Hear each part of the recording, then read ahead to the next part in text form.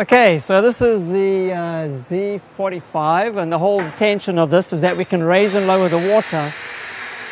And we thought we'd just show this. The water actually comes up 12 inches.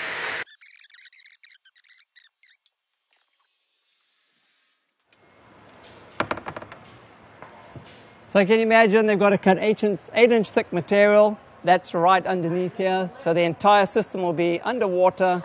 And the whole idea is that once it's finished cutting, you can actually lower the entire water level. And it only takes 6 seconds to do that, which we'll see right now.